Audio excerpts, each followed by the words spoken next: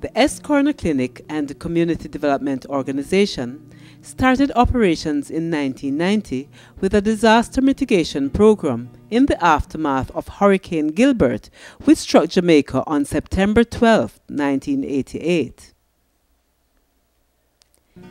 16 years later, in September 2004, Hurricane Ivan devastated Jamaica, disrupting everyday life for some time.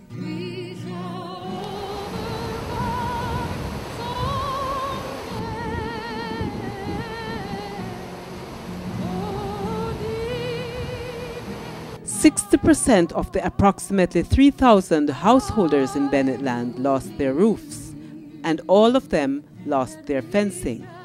This meant double exposure from the elements and the prying eyes. Debris from household and environmental waste was piled high on the streets for weeks, and the responsible government services were overwhelmed in the aftermath. The S Corner Clinic and Community Development Organization managed to restore a sense of normalcy by mobilizing to remove trees from roofs and yards, clean gutters, and clear dead animals from the streets. S Corner also organized residents, especially women, into teams to address the more detailed sanitation tasks like sweeping streets and packaging rubbish. The collective activity strengthened residents to collaborate on other initiatives. The organization is considered to be a multifaceted organization, which includes a health center. We started out as a basic health center, and we have evolved into this wonderful community development organization. And then, because the houses that are inside of the community are very, vulnerable, people's lifestyle, we have a disaster mitigation program in which we help persons to rehabilitate and prepare themselves for a hurricane. This project was part of S Corner's ongoing efforts to reduce poverty and improve the quality of life for residents in the Bennetland community. Poverty is self-perpetuating in Jamaica. Unfortunately, because that never used to be the case. It used to be that post-slavery, one generation was able to see the next generation move to another level. Might not have been terribly far, but you still move. The S Corner staff includes a doctor, nurse, and community health workers. These experts have provided extensive primary health care to various interest groups in the Bennetland community. S Corner's initial concern when it started out in 1990 was to reduce the health risks faced by citizens living in squalor in Bennetland. The absence of health care and sanitation services in the area at the time meant that residents deposited their human waste in plastic bags, which they then dumped in gullies and open lots. S Corner's health workers have seen their efforts bring good results, as there have been significant improvements in the social health of its host community. A family clinic, like over the years, you see, like so the elderly, their children will come, and children. So it's like family tradition. Morning. Come on, see, I will carry them then. This one. We have to go in the community. That's the major part of the work. Go in the community, check for like the babies that are under-immunized, that are not, that means that they're not up to date with the immunization to correspond with the age. And like the pregnant mothers, also sanitation in the homes, we have to check for that. And like the shut-ins, that the elderly that cannot come to the clinic, we have to go to them, like to do their pressure, their sugar, stuff like that. Basically now in the clinic work now, we assist the nurse. We do the registration, do the checks for the patient before they go into doctor. Workshops are held to encourage residents to take responsibility for their personal development and the social security of their dependents. Complying with this requirement empowers the residents of Bennett Land to improve the quality of their health. In response to the overwhelming need, Escorner introduced a latrine project which aimed to improve the sanitation and environmental conditions and help residents live with more dignity.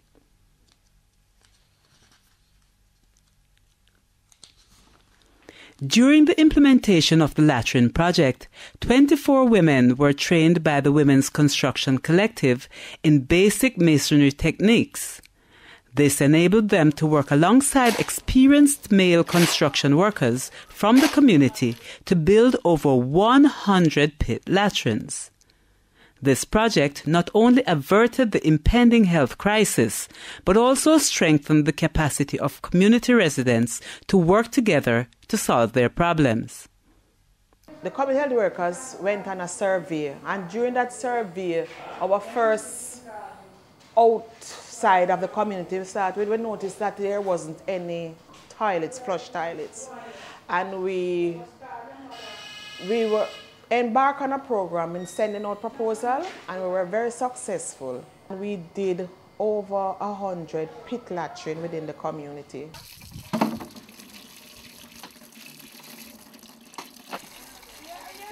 Escorner also pioneered a water supply project to provide the Bennett Land community with legitimate access to clean water and to improve sanitation. Groups of households sharing a yard were formed into cooperatives to pay fixed bills. Each household was responsible for ensuring that others complied with this arrangement. Yeah, we have to take bucket power head and come around and other people yard come catch water on a Kingston road in the big yard over here. So, and it's hard, so we're glad we get the water for no, you don't know. Want the water, big up Escorner because you don't know them good water. Yeah. And the toilet, no people never have the toilet and them good with toilet though. Yeah, glad for all of that.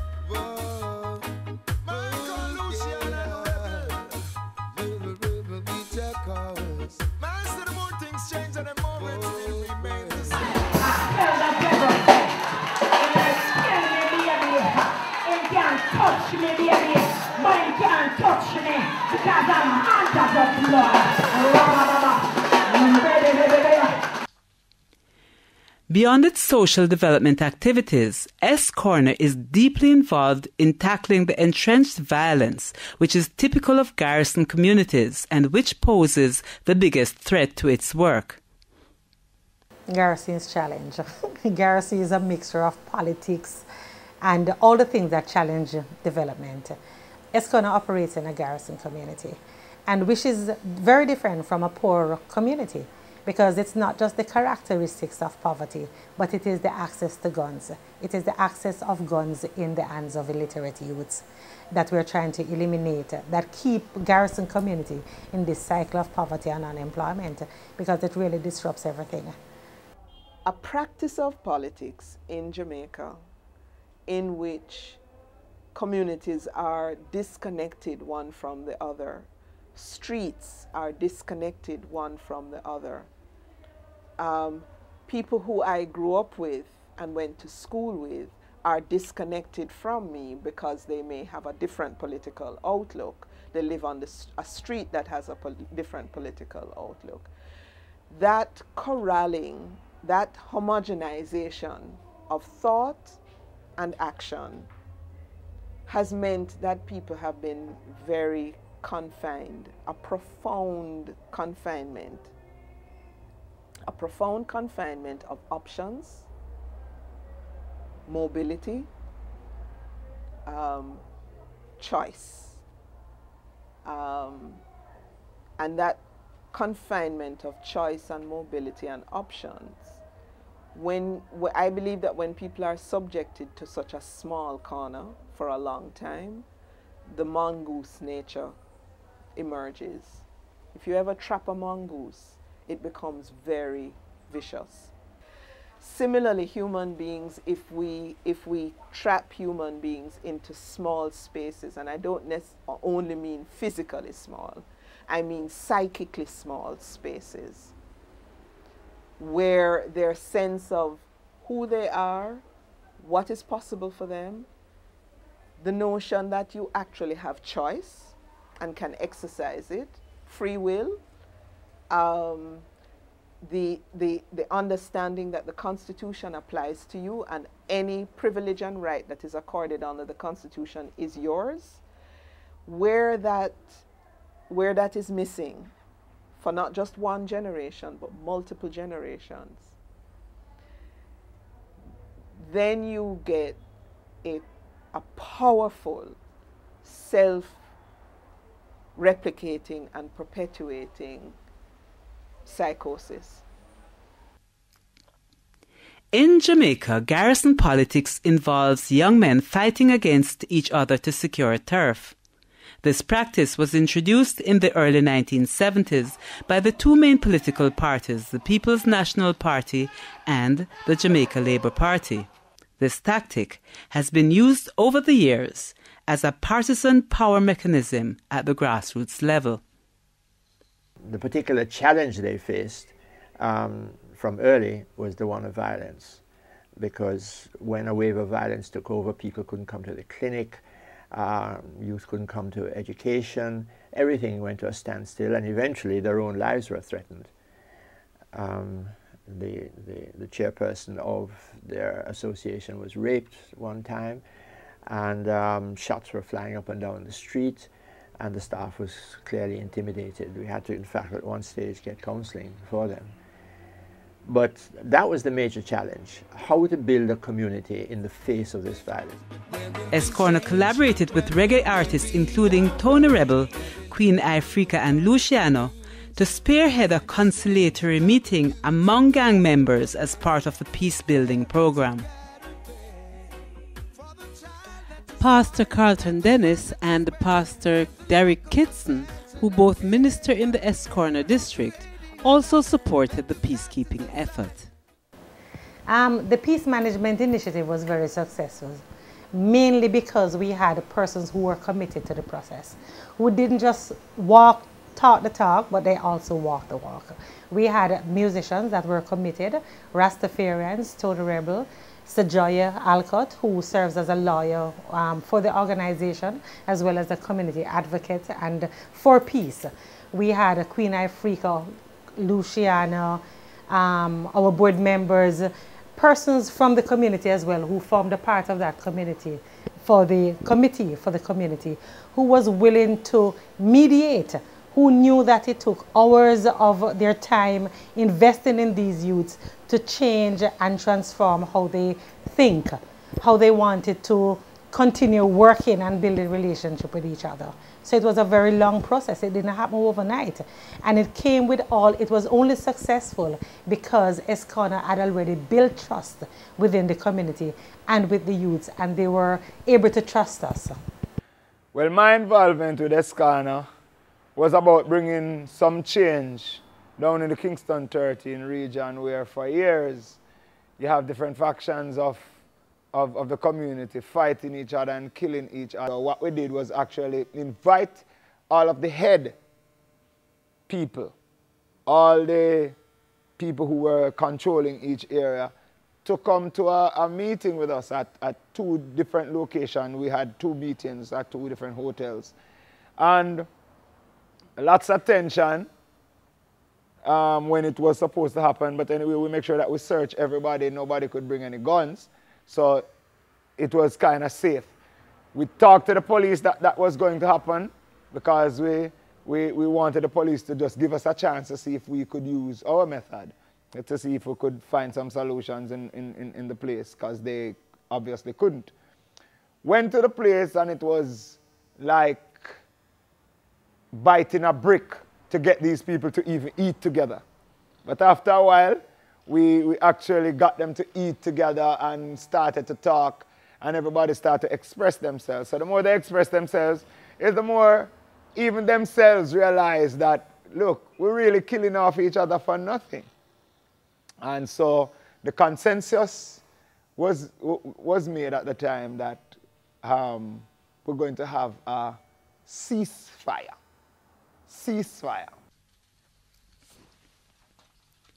When a high-flying kite strayed from one side of the Bennett Land community into enemy territory on the other side, and an oppositional combatant crossed the borderline to return it, S. Corner read this as a sign that peace building was possible.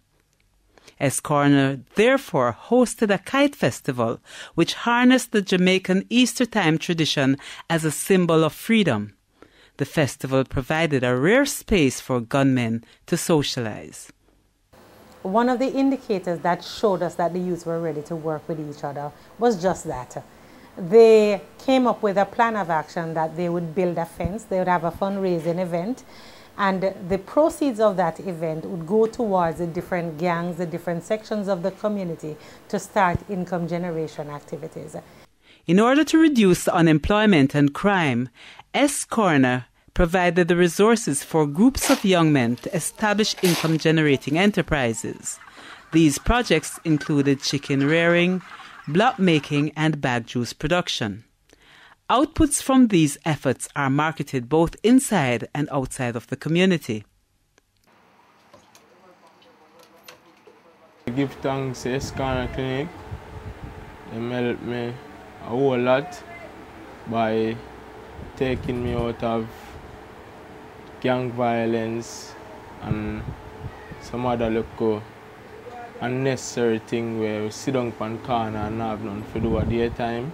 You know, Escana helped me to be a better man by starting this bag juice project, and I can employ a couple of youth who used to do the same thing like me and send my local sisters and local brother to school so they can be a better lady and man in life. I just want to say give thanks to Escana Clinic a whole lot.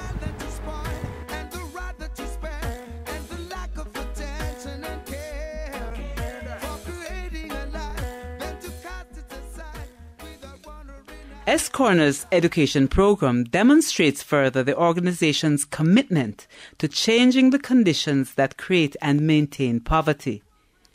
Main beneficiaries are school leavers who need supplemental instruction.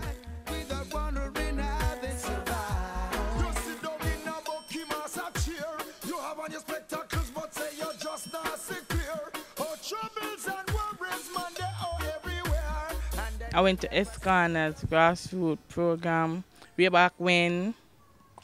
I went to Kingsgate skills training through